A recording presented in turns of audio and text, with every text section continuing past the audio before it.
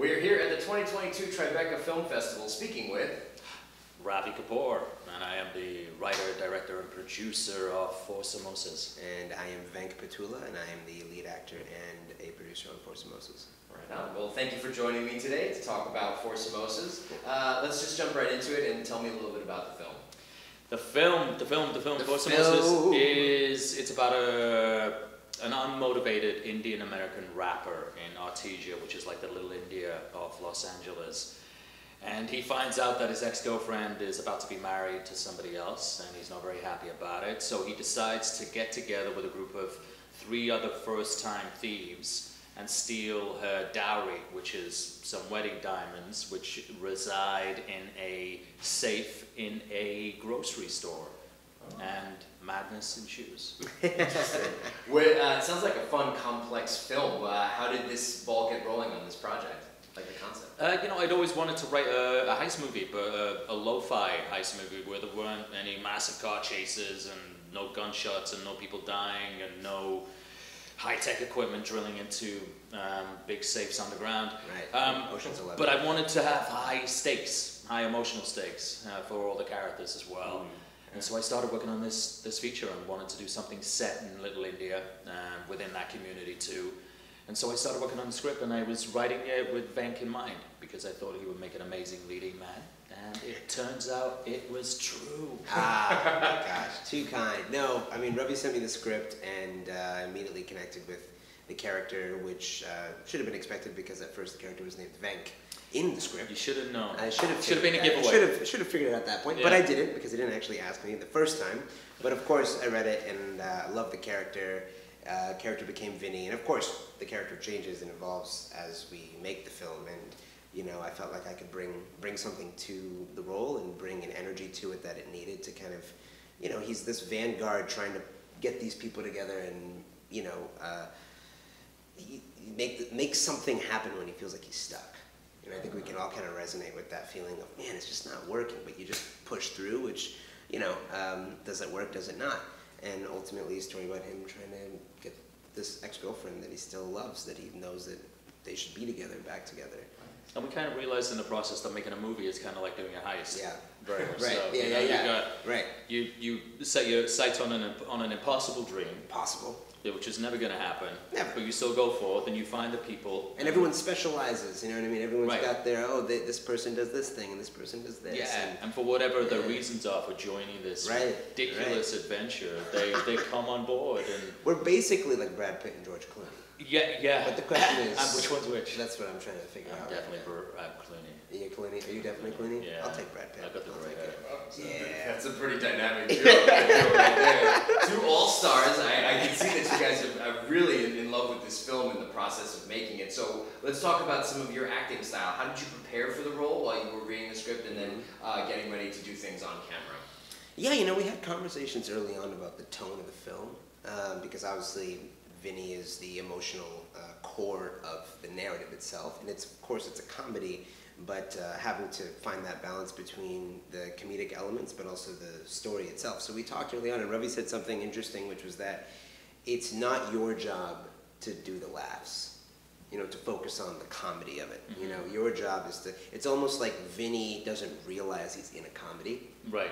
You know, and I was like, oh yeah, that was like, okay, got it. Right. You know what I mean? And he's a kind of a character that takes himself a little too seriously. So it was actually really interesting while filming on set because I was so in the character of him trying to pull off this heist, and he takes himself a little too seriously, and everyone else is like laughing and having a great time, and he almost resents that. He's almost like, man, these guys, you know what I mean? Yeah. So it was like, it was a great direction that you gave, and I kind of took that and ran with it and tried to, you know, just really instill that in where he's at every given point in time, that it's never, like, things need to happen his way.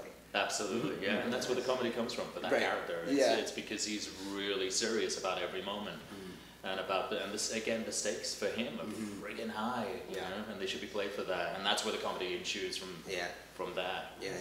Rafi, tell me a little bit about your directorial style. What kind of director would you consider yourself working with your casting crew? Working with the casting crew specifically, I have a very specific kind of visual and tonal vision. But what I do want to do is also make sure that everybody who's coming along is is contributing to that vision as well, and there's room for play as well for everyone, whether it's the actors or for the cinematographer, within that very specific vision, which is where the kind of crewing up becomes important, and finding people who are on board and go, yeah, I'm prepared, like the DP, he was like I was saying, I want to shoot it on one lens. And finding a DP who goes, yeah, I'll do that, I'll go on board with that. And even though there might be a little bit of fear of going, they're going to think I'm a terrible DP, like I don't know how to use another lens. No, but and to Ravi's credit, having that vision made it really easy to find the right people, right? Because it is so specific. So it was so clear who was right. Right. Because the people that got it. People that didn't, like they didn't, and that was totally fine. Yeah. So and then you knew with amongst that kind of umbrella of this vision, you could sense that everyone was like, oh, and then what if we did this, and you know, to again heighten that and continue to, you know, whether it's the production designer or the editor or colorist, like what do we do to kind of play within that vision. So it was Yeah, because it was definitely, you know, even warning the actors in terms of the shooting style, saying, you know, we're shooting in this 4:3 on a wide lens, and it's going to be a single wide lens. You're going to feel a little boxed in at times, and that's the visual tone and style of the film. But within that, you know, there's room to play, and so you needed to find people who were willing to kind of come along with that journey. Oh, yes. Speaking of the people going along with the journey, tell me about your producing team and the lineup of individuals that helped make this automobile move. Well, you know, the first person, you know, obviously, so it was Ravi and I started the journey together in terms of making it, and then we brought on a Canadian production company called Creative Rebel Productions, two guys, Rajiv Maikuri and Craig Stovall.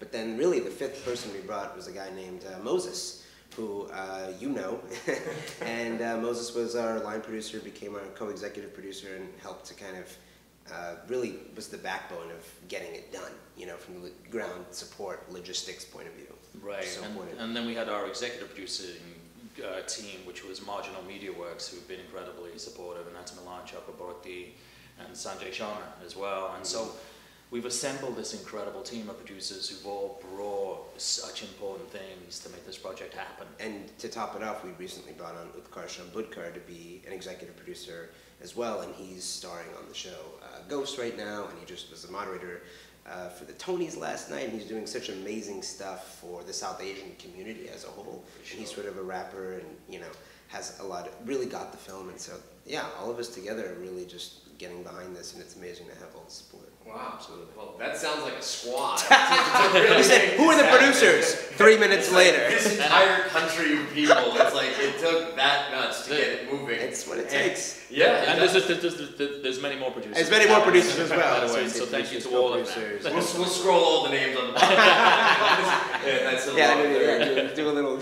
Yeah. It'll be like one of those Star Wars. Yes. It's definitely a fun time talking with you, gentlemen. I appreciate you stopping in today, and I know that it is screening at the Tribeca Film Festival currently. Where can people go to check out the film for the screenings that are coming up? Yes. We got them here. Well, I will start with actually. So we had 3 screenings. We had 3 screenings to start, but they actually gave us a back by popular demand screening.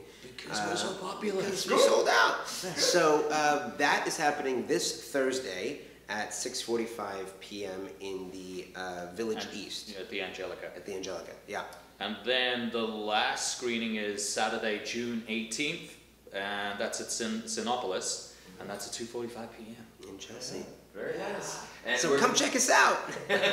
We hope our audience is able to check out For Samosas, which is screening at the festival this year. Where can people go to find out more about it on their socials or website or things like that? Yeah, so just hit us up on IG at For Samosas. You can find me on Instagram at Venk Potula, and I'm pretty sure you can find Ravi at Ravi Kapoor, LA. I'm just really bad with social media. Ravi just got an Instagram. He's doing really good. I'm doing terrible. I'm really proud of him. I'm ignoring really, it. You know, I'm there for Facebook? You. Yeah. Facebook as well. Welcome to the social media world. We hope everyone is able to check you guys out and the film playing at the festival, and also you'll be able to check it out on the socials they provided. So thank you again, gentlemen, for coming today to talk about your film For Samosas. Such a pleasure. Thank you.